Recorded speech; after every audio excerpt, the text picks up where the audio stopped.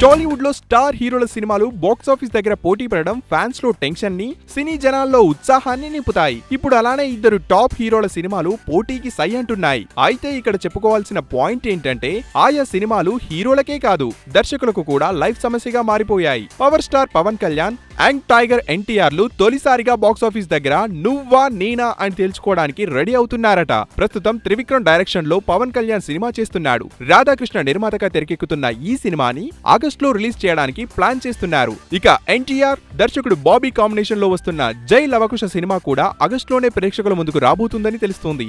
ఇలా ఈ స్టార్ హీరోలు ఇద్దరు ఆగస్టులోనే ప్రేక్షకుల ముందుకు రావడం హాట్ టాపిక్ గా మారింది. ప్రస్తుతం పవన్ కళ్యాణ్ కి బాక్సాఫీస్ హిట్ కావాలి. కటమరాయుడు టాక్ పరంగా ఓకే కానీ కలెక్షన్ల పరంగా మాత్రం నిరాశపరచడంతో ఆశలన్నీ త్రివిక్రమ్ పైనే పెట్టుకున్నాడు. కాబట్టి సక్సెస్ఫుల్ డైరెక్టర్ తో ఈసారి రికార్డు కలెక్షన్లు సాధించాల్సిన అవసరం ఉందని సినీ జనం అనుకుంటున్నారు. ఇక దర్శకుడు బాబీకి కూడా ఎన్టీఆర్ సినిమా సక్సెస్ కావడం చాలా ముఖ్యం. పవన్ కళ్యాణ్ సర్దార్ గబ్బర్ సింగ్ సినిమా ఫ్లాప్ కావడంతో ఆయన కెరియర్ కి ఇప్పుడు జై లవకుశ సినిమా హిట్ కావడం తప్పనిసరిగా మారింది. ఈ క్రమంలో ఎవరి సినిమా వాయిదా పడుతుంది అన్నది ఆసక్తికరంగా మారింది.